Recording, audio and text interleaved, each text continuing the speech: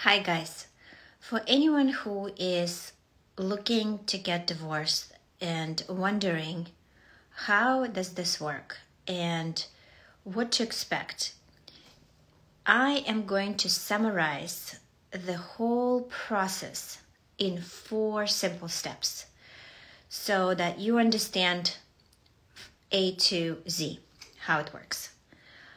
Phase 1 in a divorce is the divorce starting process, meaning file for divorce, figure out what the date of separation is, serve the paperwork, the other side serves you back. Basically get the case number to get the divorce process started. Nobody can get divorced without getting a case number, so someone has to file it. And that will allow the court with that case number and jurisdiction over the other spouse and over the spouse who is filing to get both people divorced. So that's phase 1. Phase 2, get temporary orders in place. So for example, if one spouse is living in the house and is with the children, or some temporary orders regarding spousal support, child support, custody, visitation, attorney's fees.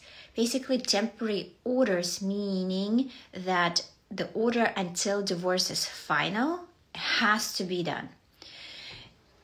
I'm not talking about uncontested divorces where someone files and everything is agreed, signed, submitted. That's too simple, because in 99% of the cases there are some areas of disagreement, although they might be uncontested, but some areas are still contested, right? So that's important. Phase 2, temporary orders. Who is going to stay in the house and take care of the children? Who is going to pay support? Who is going to pay for health insurance? Who is going to pay for the school? How are we going to divide this all? So that's not about, so phase 2 is temporary orders. Phase 3 is discovery. Discovery is when both spouses need to figure out how much money do we have to divide.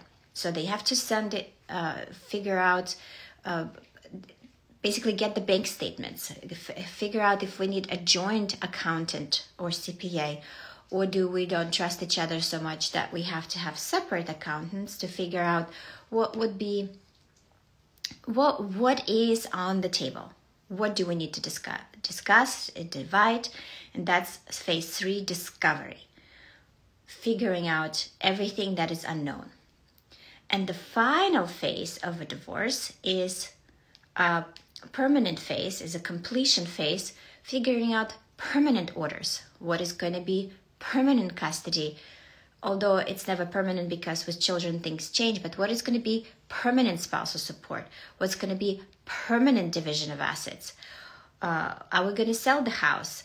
Things like that. And so I'm going to summarize this phase so you understand it better. So divorce, phase 1, file for divorce, get a case number. Phase 2, get temporary orders in place. Phase 3, discovery. And phase 4, get everything settled, permanent phase. I hope that was helpful. See you guys soon. Bye.